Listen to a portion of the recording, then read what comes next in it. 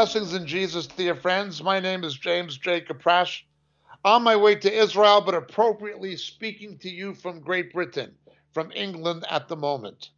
What we are looking at is God Save the Queen, the crisis in the British monarchy. It may not seem to mean much to people in other countries, but in Great Britain and in the Commonwealth countries, such as Australia, New Zealand, various Afro-Caribbean countries, and of course in Great Britain itself, it is major news. It has even reached coverage parity with the events in Iran and the American impeachment of Donald Trump in much of the international news media.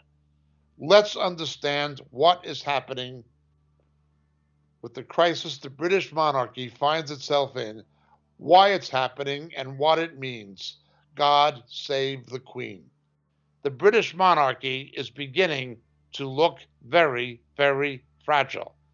Its future existence and the nature of its existence is beginning to become questioned, even by members of the monarchy itself. Even by members of the royal family, there are questions and there are doubts. It is not easy for people who did not grow up in Great Britain and were not educated in its school systems to understand the nature of the monarchy and what it means and what it does not mean. The monarchy has essentially deteriorated in importance since the time of Queen Victoria. The monarch has become the titular head of the Church of England and the figurehead of a constitutional parliamentary democracy, or known as a constitutional monarchy, a non-republican democracy. This is the nature of the monarchy. It also preserves the heritage of the people in both the Union of Britain, Scotland, Wales, Northern Ireland, and the heritage of the Commonwealth, that is, the former countries of the Great British Empire, which still have certain economic and political relations with the mother country, Great Britain. But its importance has indeed significantly diminished, except for cultural reasons and for reasons of the tourist industry. People from Japan, China, the United States, Latin America, continental Europe, they still flock to London for the pageantry, for the regalia, and for the changing of the guard, to get their picture taken with Grenadier Guards or the Queen's Mounted Life Guards, to photograph Buckingham Palace, to visit Windsor Castle. People are still infatuated with this based on the history, and it's quite a tourist enterprise that has consistently brought in revenue for London and for England generally.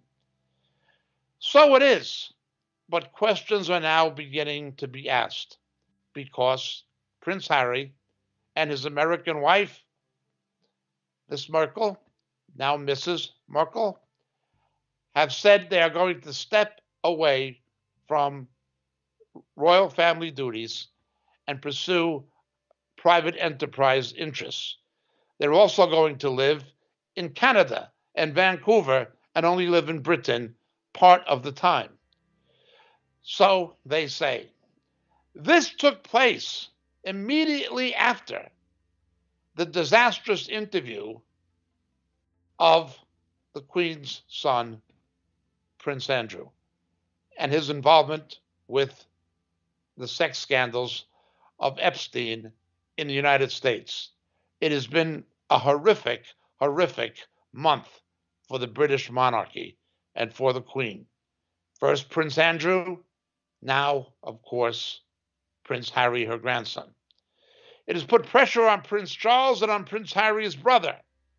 Nonetheless, we have to first explain to people who are not from Great Britain or from a British Commonwealth country something about the background of what's happening and what it means. Britain has officially and legally a Protestant throne and constitution, except that it does not have a constitution in the American sense. It has constitutional laws.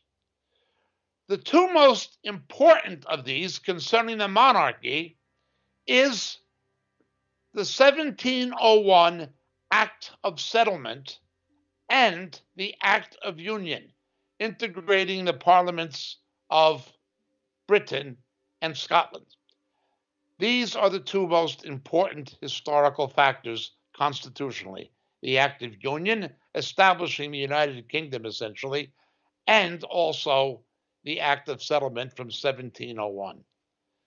The history is long, interesting, but for the sake of brevity, we can't explain all of the background, what led up to it.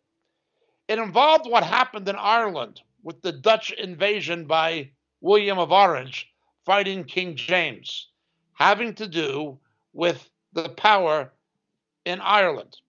This took on a Protestant and Catholic conflict dimension, despite the fact that the Pope sided with William of Orange against the indigenous Catholic James for political reasons because of the power struggles on continental Europe between the Papal States and France, a complicated mess.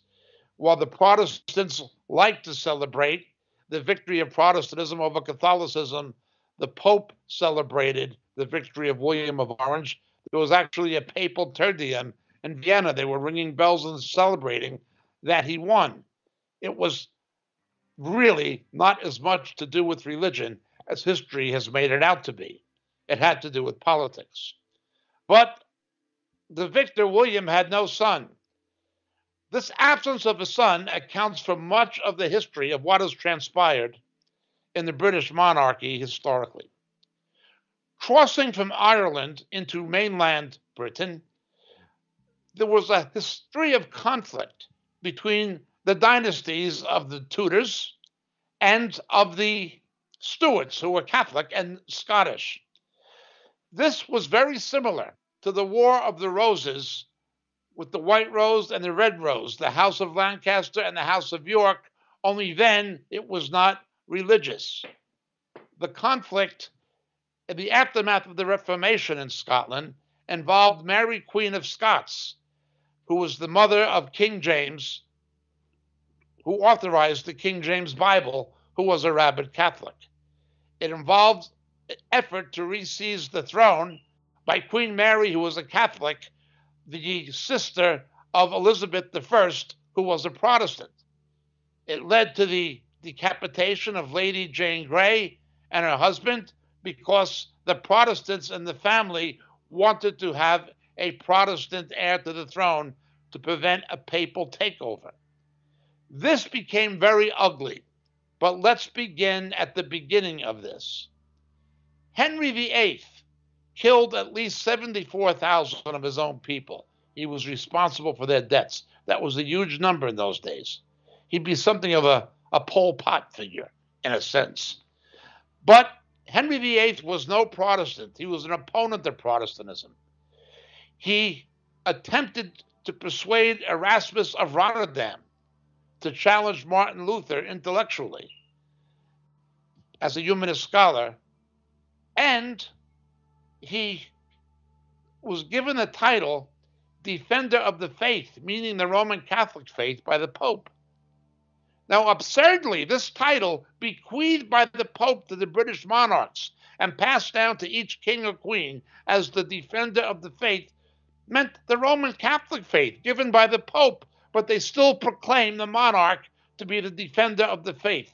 That is Roman Catholicism, but they changed it to Protestantism, even though that's not what it originally meant. It was rather ludicrous. Henry VIII, theologically, was never a Protestant, certainly not an evangelical. But again, it was the same instance with William of Orange having no son. It was his lack of a son. He wanted to divorce Catherine of Aragon. The popes would routinely give people dispensations to divorce if they were kings or monarchs or emperors, providing it was in the political and or financial interests of the papacy. However, it was not determined to be in the political interest of the papacy to give Henry VIII a dispensation to divorce Catherine of Aragon. So Henry VIII then joined Protestantism, not theologically or spiritually, but purely theocratically and politically. What he did do, however, in breaking with Rome is he closed down the corrupt monasteries, which were essentially cesspits of moral and financial corruption that beset all of Britain, particularly England. He also placed Bibles that were literally chained to the fixtures in the churches and made the scriptures available to people to be read in the English language in the churches. This he did. But what he essentially did was prepare the way for a future Reformation in Britain. He himself was not a reformer. He was simply a politically motivated monarch and a theocrat. He made the British monarch head of the church instead of the Pope, meaning the Church of England. Now understand, in place of Christ, in Latin, Vicarius Christus, translated into Greek, is Antichrist. By New Testament definition, the Roman papacy, as we've often said, is an anti-Christ religion. The only true vicar of Christ is the Holy Spirit. So too, Anglicanism has an anti-Christ spirit by calling the British monarch the head of the church. Essentially, it was Catholicism with a king instead of a pope. The pope was both an emperor, but he was also a religious leader who claimed to be the vicar of Christ. That was transplanted by Henry VIII into Britain when Britain broke with the papacy. We will keep the title defender of the faith. We will keep the title head of the church, but not with Roman Catholicism. We will do it on our own. It's like a kidney transplant. Rome kept one kidney, Henry VIII took the other. He claimed to be, for Britain, what the Pope was for the continent.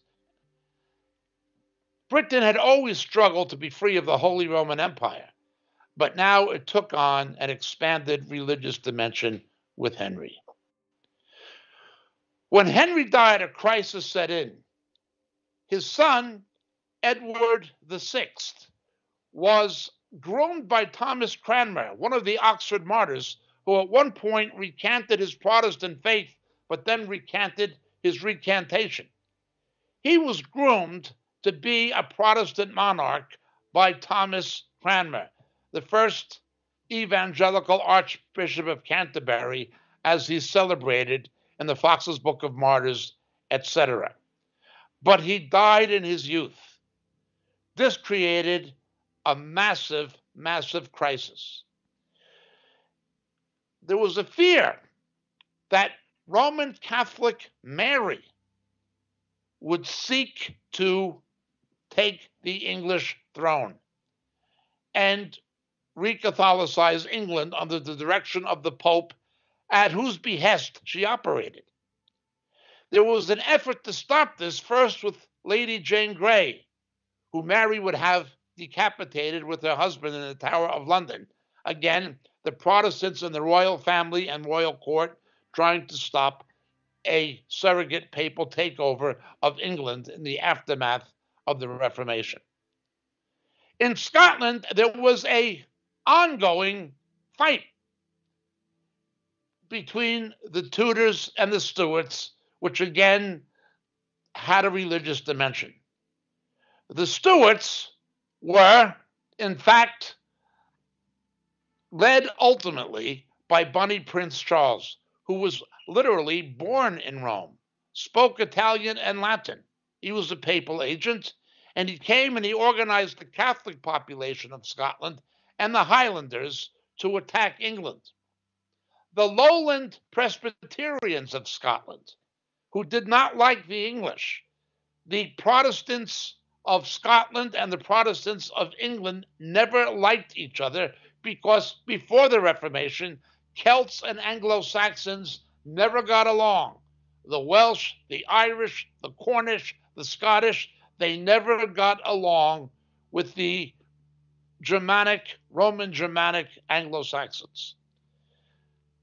Yet, the lowland being the south of Scotland, where Glasgow and Edinburgh are today, the lowland Presbyterians fought with the English and the Duke of Marlborough against Bonnie Prince Charles, ultimately defeating him at the Battle of Culloden, assuring that Scotland would stay Protestant despite the efforts of Mary, Queen of Scots, who was a Roman Catholic who at one point tried to re-Catholicize Scotland again. Her son, curiously, was King James, not King James from the Battle of the Boyne in Ireland, but the King James who authorized the King James Bible, as we would call it. Another story. The whole thing was very complicated. It involved power struggles between dynasties.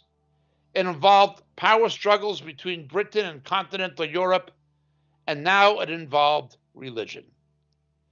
In the aftermath of what transpired after the Battle of the Boyne and the Battle of Culloden, a crisis got bigger and bigger and bigger. People were tired of it. Ultimately, England would turn to the Hanoverian Germans for a king from their cousins, George III being one of them, and it was George III who caused Britain to lose their American colonies with the Revolution. The American Revolution would not have happened had it not been for this German king who the British brought in. Actually, he was ethnically German, but the Hanoverians were brought in from Germany to try to settle this mess. But it didn't work. What did happen, though, were these two constitutional laws.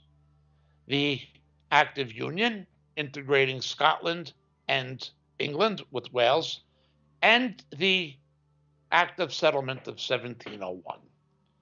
The Act of Settlement of 1701 assured that Britain would have a Protestant throne and constitution. They thought that would settle all the problems, but it didn't. With the English Civil War, the Puritans came to power for about 16 years under Cromwell, abolished the monarchy, made Britain a kind of a parliamentary republic, and then the Scottish Presbyterian Calvinists and the English Puritan Calvinists massacred each other in the name of Jesus Christ. They literally had a Protestant jihad, with Calvinists murdering other Calvinists, much the same as you see most jihads today in the Islamic world are Muslims fighting other Muslims. This happened in Britain. The Act of Settlement settled nothing. When Charles I was deposed, it went on for a while, and there was a reign of terror in Britain under the Puritans. There were good Puritans, and there were Puritans who were quite bad, who did some very bad things, including witch hunting and executing innocent people on the basis of spectral evidence. The Lord showed me Mary Jones as a witch. They actually did this. We've explained this before on other teachings. A version of this, of course, spread to colonial Massachusetts, to Salem, where, based on spectral evidence, the Lord showed me somebody was a witch. And then the Lord showed me somebody was a witch, and they'd have these ordeal trials. They would literally tie old women to the end of poles in England, put them under ice, an icy lake, and if they drowned, it meant they were innocent. If they didn't drown, it meant they were a witch, and they would hang them or possibly burn them because they had witchcraft powers. This is what actually went on in Puritan England. The monarchy was restored with Charles II, but Protestantism brought no stability or peace to Britain. Never worked. Yet you have the Act of Settlement, the Protestant throne and constitution. Well, it gets more complicated than this, and it goes on for a bit. I'll just tell you a bit more for those who don't know. Some of you would know these things if you were educated in Britain or one of the Commonwealth countries. You very well may. Finally, to make a complicated story simple, Queen Mary came to power following the death of Edward VI, who had been groomed to be a Protestant king. The docufiction authored by Mark Twain, The Prince and the Pauper, which Walt Disney produced into a film, is based on Edward VI. He dies in his youth. Now the Roman Church sees another opportunity. With the execution of Mary, Queen of Scots, the mother of King James, as in the King James Bible, who was a Catholic, and the execution of Lady Jane Grey in the Tower of London, Mary secures power as an agent of the Roman Catholic papacy, determined to re-Catholicize Europe and put an end to Protestantism, particularly to what we would call evangelical Protestantism. She hung many believers, but generally favored burning them. She burned over 250 by most estimates. She burned the Oxford martyrs. Ridley, Latimer, John Hooper was killed by her in London. You can read the accounts of her reign of terror in the Fox's Book of Martyrs. Now, again, this was not new. Henry VIII persecuted Christians earlier. Henry VIII, together with Cardinal Wolsey, is responsible for the assassination of William Tyndale. His crime, putting the Word of God into the English language. Henry VIII, again, was no friend of the gospel. He killed Tyndale, him and Wolsey. Wolsey was to him what Cardinal Richelieu in France was to Louis XIV, a political agent dressed as a bishop or as a cardinal. He's someone who simply used religion for political purposes. This was Cardinal Wolsey with Henry VIII, very similar to the relationship between King Louis and Cardinal Richelieu in France. So it continues. It was not new to persecute believers. King James, who authorized the Authorized Bible, was responsible for the death of many nonconformists, of people who did not accept the monarch as the head of the church. They saw any idea of a royal papacy as being wrong. Again, if you were to translate the term Vicar of Christ, Vicarius Christus, from Latin into Greek, it would be Antichristus. They were uniform in seeing the Pope as an Antichrist, but there were those in England who realized that by transplanting this from Rome to the British monarchy was doing the same thing the Pope did. They saw it as having an Antichrist orientation to it. They said Christ was the head of the church. Now, the Puritans, again, had many mistakes of their own, but King James persecuted and killed many of them.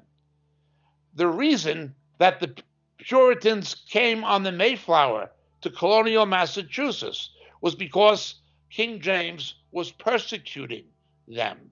That's why they left England and came to Massachusetts. They were escaping religious persecution for being evangelical Christians, being persecuted by King James, who authorized the King James Bible.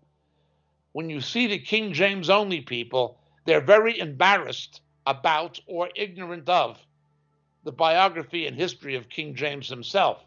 Winston Churchill, in his History of the English-Speaking People, described him for what he really was, and many people believed him to be a homosexual. Be that as it may, and there was evidence why people believed he was a homosexual, but he certainly persecuted Christians. Who authorized the King James Bible? A king who persecuted born-again Christians, who sent the Pilgrim Fathers on the Mayflower to Massachusetts to escape religious persecution and to obtain freedom. This really happened. Tell that to the King James only people. In any event, something happened. Elizabeth I came to power. Elizabeth I came when England had a Catholic majority, where her sister Mary had murdered most of the Protestant and certainly nearly all of the evangelical leaders. Some fled to Europe, to Calvin's Geneva, and they brought Calvinism back to England. Calvinism came to Scotland initially through John Knox. Lutheranism came to Scotland through Patrick Hamilton, but he was martyred for his faith. When the Puritans came back from Switzerland, they didn't want the King James Bible. They had their own Bible called the Geneva Bible. The Pilgrim Fathers, the Puritans, the people who didn't think the Reformation went far enough, who thought that the monarch was not the head of the church, we shouldn't have a royal papacy, those people were persecuted by King James, and they did not want the King James Bible. They wanted their Geneva Bible. Again, tell that to the King James only people. Not that I'm against the King James Bible in itself. Separate story. I only mention it in passing.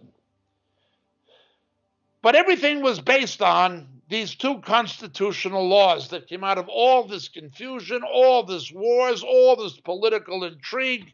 It was hopeless. Protestantism never settled the problems of England. It was never purely evangelical, and much of what was evangelical was corrupted by Calvinism, even to the point of having jihads and the capital execution of innocent people for witchcraft based on spectral evidence. Horrific, absolutely horrible. Yet, the Protestant throne and constitution. It was, in fact, at a later point, beginning with the Methodists of John and Charles Wesley and George Whitefield, that Britain really had its Reformation. Much the same as the Pietists tried to reform Protestantism in continental Europe.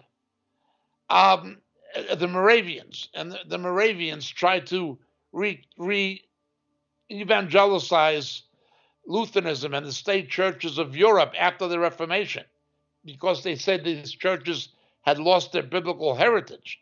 So too the Methodists became the Moravians of England. John Wesley was saved through Moravian missionaries, and he did the same thing. It was then that the revivals really happened. It was John Wesley, George Whitefield, who were the real champions of evangelicizing Britain, at least initially. The tradition would later continue with other figures. Nonetheless, that is the historical background of the relationship between the monarchy and the church in England. Elizabeth I, in the days of Sir Walter Raleigh, who was executed, and the Duke of Essex, who was executed, the whole story of Francis Drake goes back to then. Always conflict between Catholicism and Protestantism. The sinking of the Armada. The defeat of the Armada was seen as Britain being protected from a Roman Catholic invasion. Having failed to re-Catholicize Britain and Scotland through Bonnie Prince Charles and through Queen Mary, who was known in England as Bloody Mary, they tried military means, but it did not work with the sinking of the Armada. There would be later attempts, as perceived in England, with Napoleon to bring Britain back into the continental European fold. Well, let's fast forward from the time of Elizabeth I to Elizabeth II. Now, the 21st century, late 20th century, into the present day in the 21st century. Let's understand what has happened. The Act of Union and the Act of Settlement are both under very, very severe attack. The reasons for them are being undermined. Most of Britain is post-Christian and neo-pagan, while Protestantism and a fear of Catholicism was again a cement that artificially held Celts and Anglo-Saxons together. That's all gone. People don't care about the Catholic Church or the Protestant Church, by and large. That is all gone. It is a post-Judeo-Christian Britain. There are very few believers in continental Europe and not many more in Britain, despite the heritage.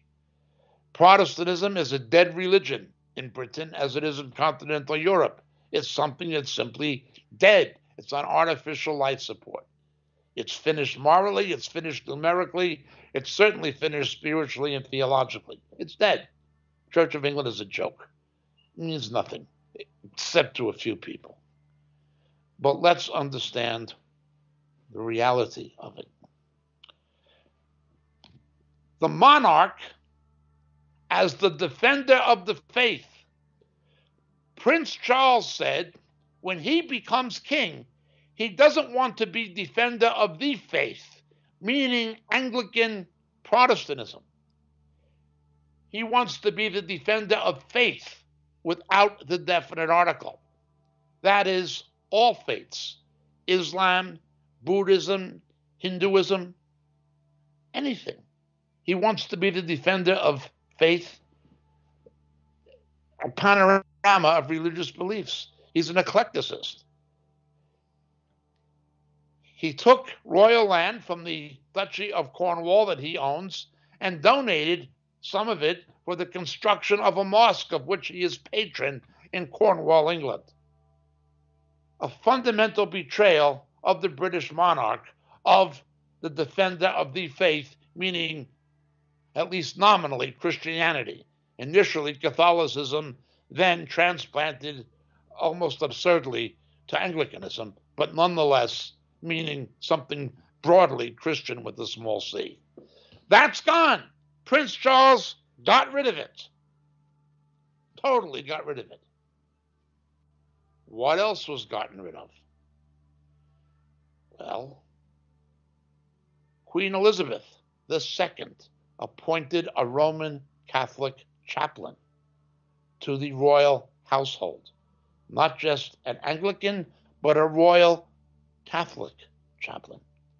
Again, this violates the spirit, if not the letter, of their constitutional law of the Act of Settlement.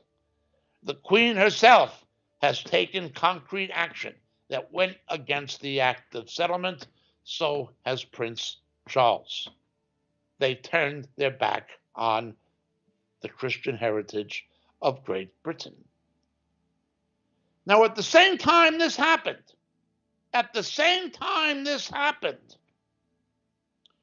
Scotland became more nationalistic. Although in the first referendum, Scotland declined to leave the union with England, for economic reasons largely. It would have made more sense economically had they done so before most of the Dead Sea oil had been pumped out and the wells tapped, but now economically it would be problematic for Scotland. Nonetheless, in the last election, the Scottish Nationalist Party, and they're horrible left-wing people, gross financial mismanagers,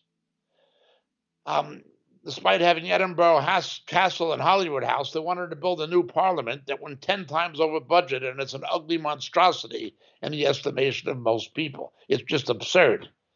Nonetheless, they've made dramatic gains in this last election.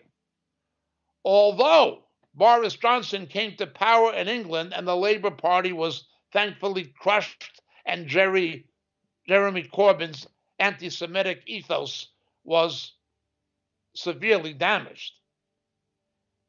In Scotland and in Northern Ireland, the results were not so favorable to those holding a conservative and unionist position.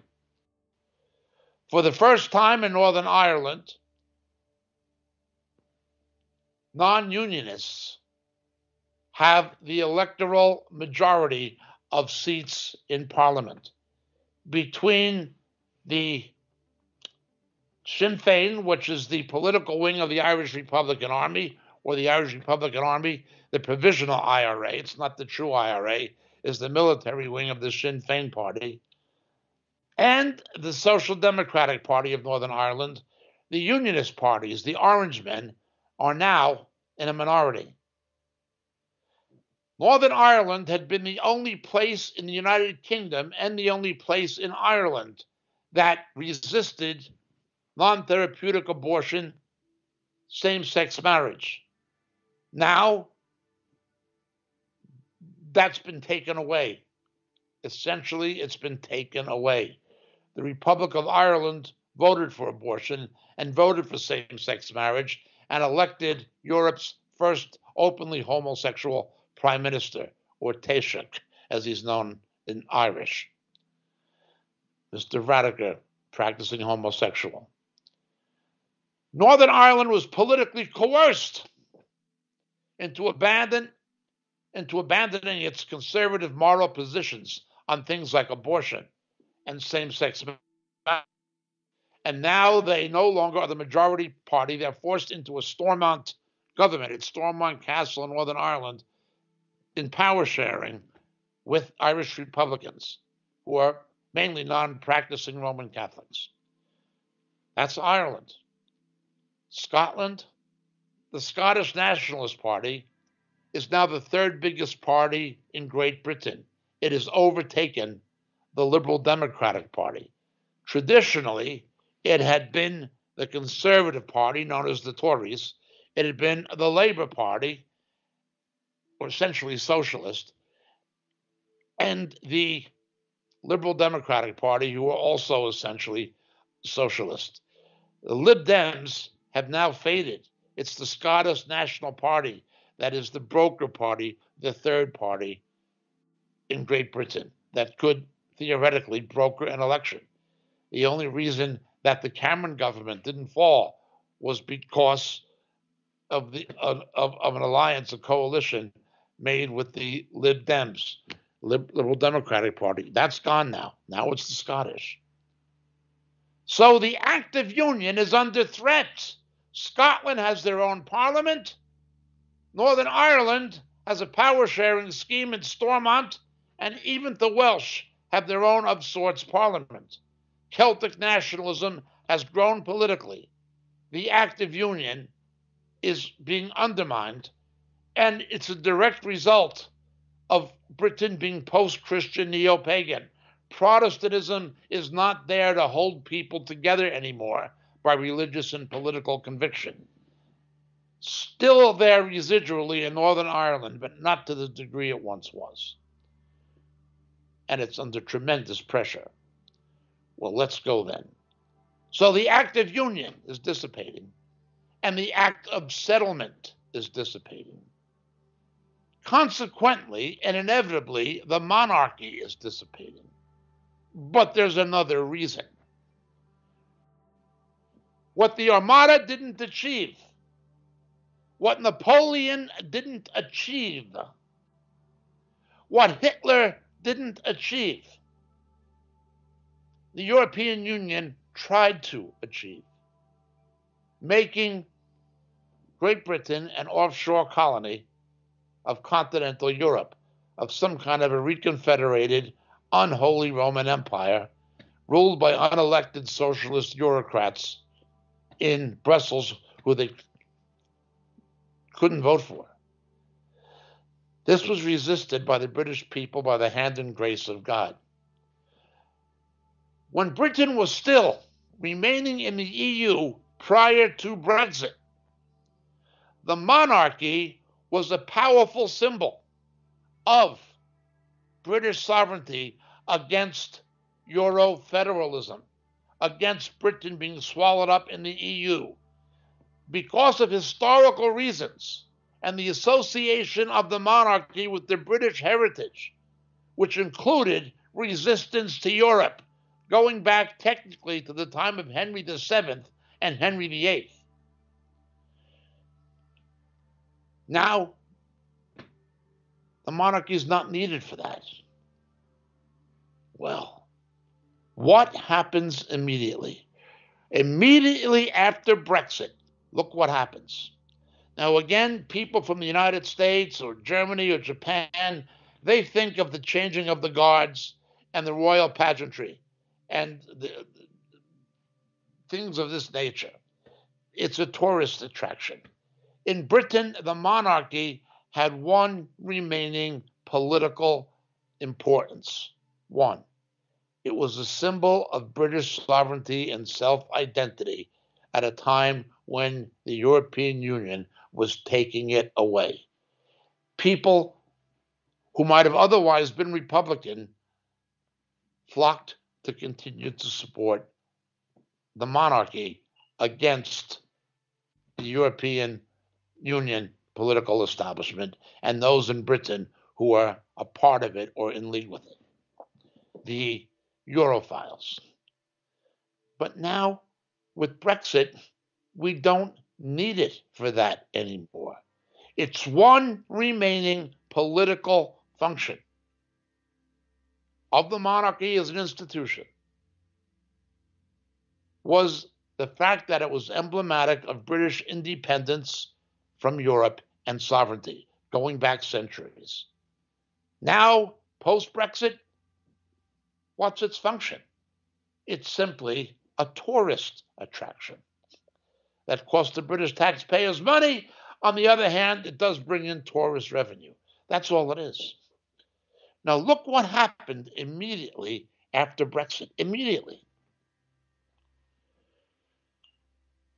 Prince Andrew was caught in a scandal, an ugly, ugly scandal involving Jeffrey Epstein in New York. He gave a disastrous interview in which he almost indicted himself in the eyes of the viewers on British television. It was a moral indictment of Prince Andrew, reflecting very badly on the royal family and the monarchy. Compounded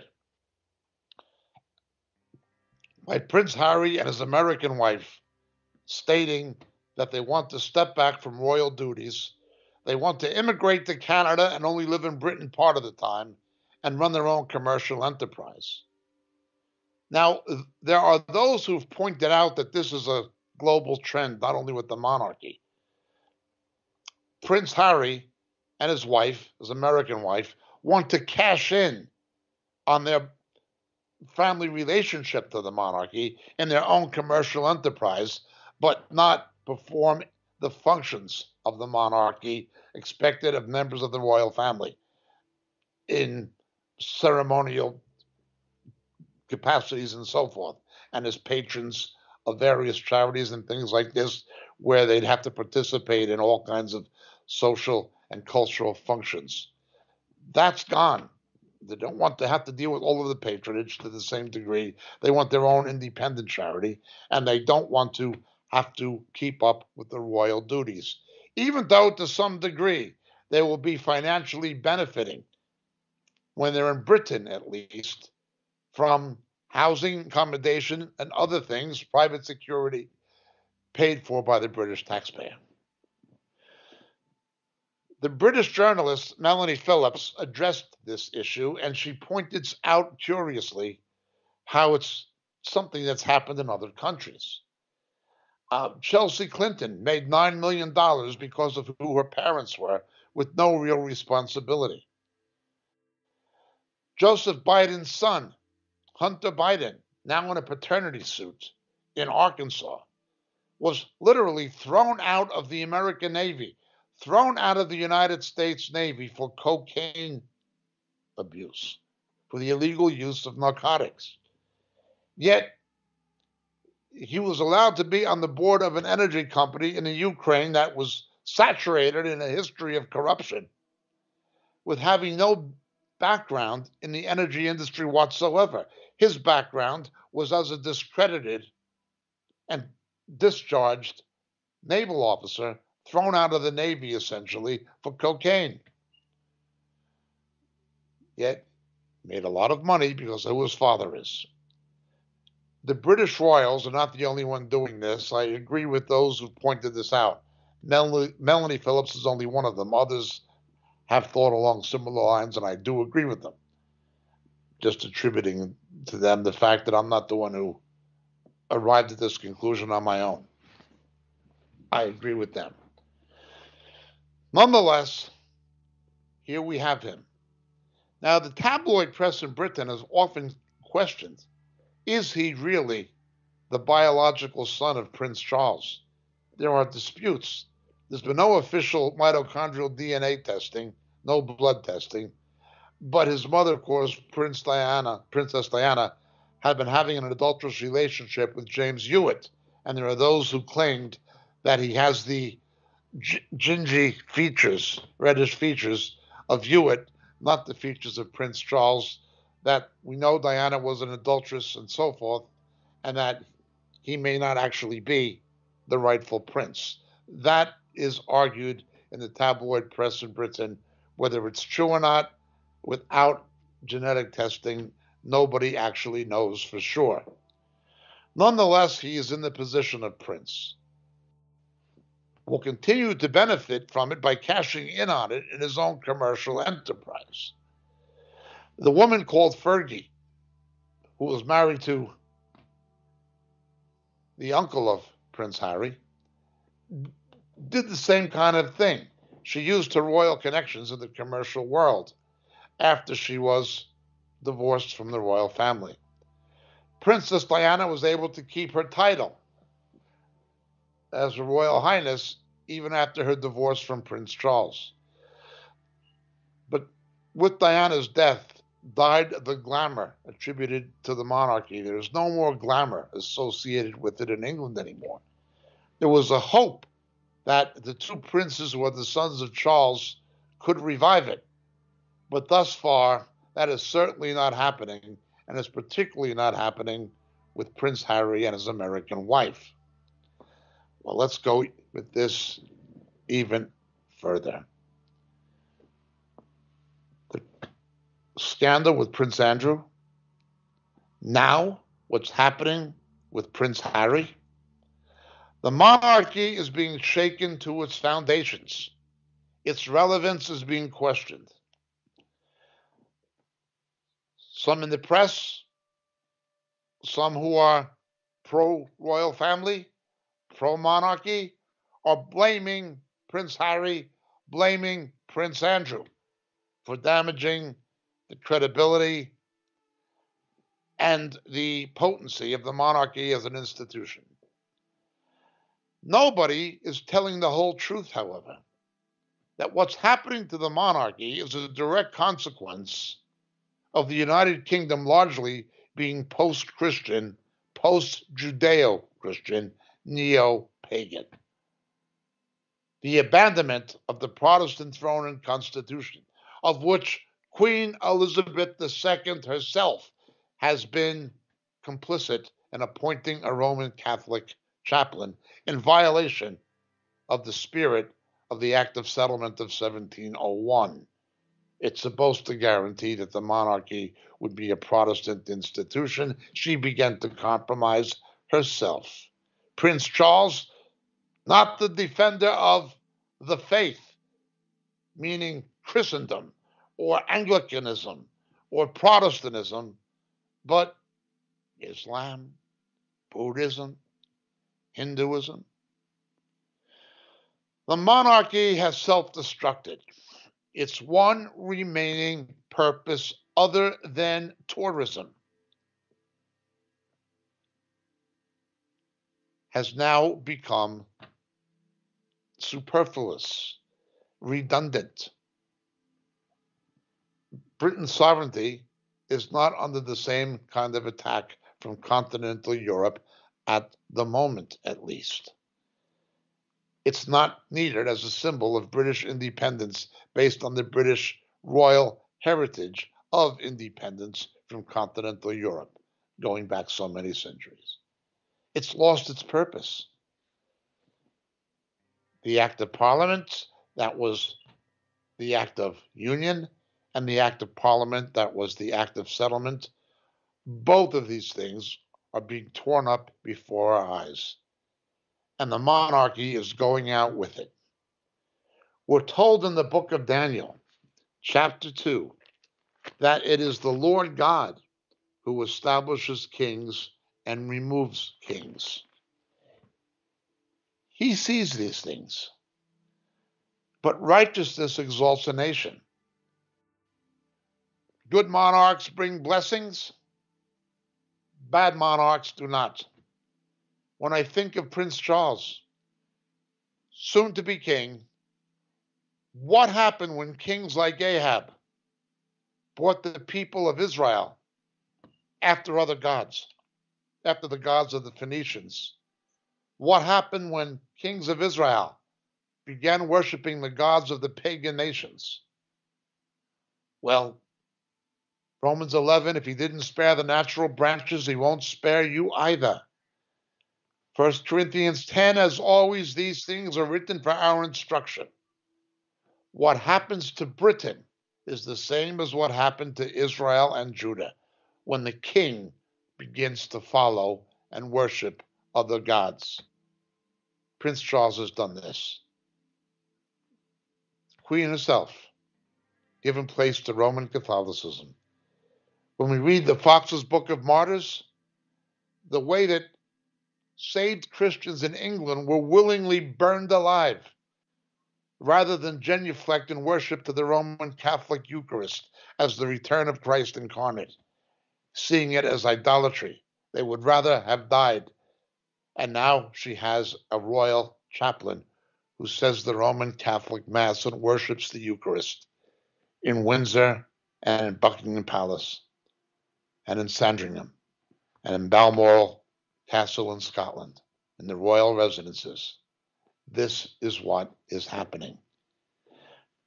The result for England, for the UK, and for the Commonwealth is going to be exactly what the result was for Israel and the Jews.